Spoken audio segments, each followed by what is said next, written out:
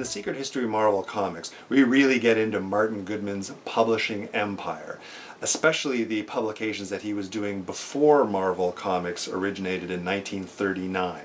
And that's so important because what you see Martin Goodman doing from a business perspective in those pulps and magazines prior to what we now know as Marvel Comics is the exact same business principles that he actually used at Marvel Comics whilst he was working with people like Jack Kirby and Steve Ditko over the next 20 some odd years.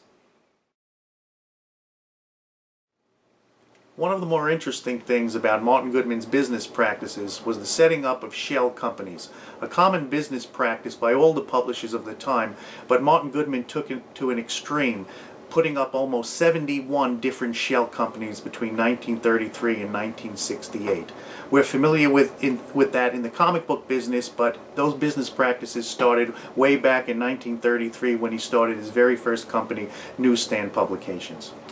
And I think one of the other fascinating things that we saw about Martin Goodman's business practices is his tendency, as we saw it in the comic books, especially in the 1950s, was to flood the market with product, chasing down any trend that he could find. And we're used to that in the comics, but he actually originated that back in his pulp and magazine days in the 1930s. As soon as he started winding up production, any trend that he could find, he would chase that down and try to flood off his competitors off of the market.